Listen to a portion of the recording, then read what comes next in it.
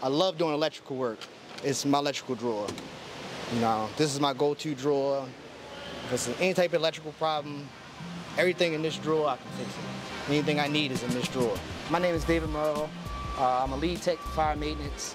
I've been with the city for 12 years. In my top drawer, I kind of lay out my sockets so everything's accessible. You know, this is a highly used item. Most of everything in this drawer gets used daily. You know, typical wrenches, screwdrivers, accessories, everything you may need, ready to access, laid out nice. Then you got your pliers, vice grips, pipe wrenches and such. Extensions, torque wrenches, drill bits, taps and dies, ratchets. Next drawer is usually like a little bit of miscellaneous stuff. Stuff that doesn't get used as often, but it's still important. So that's why it's still kind of high up in the chain.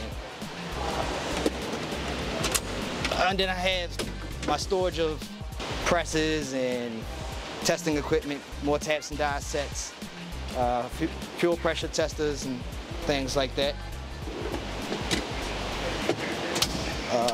My electrical drawer stays messy because I use this every day. Testing equipment, voltmeters, power probes, temperature readers, black light for air conditioning, back probing kit, very important.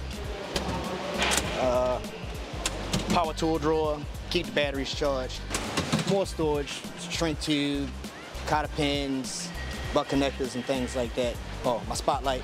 In my cabinet, you know, you got to keep your paper towel. That comes in handy. Your gloves, more storage space for miscellaneous things. This is my air tool drawer. You got to keep them.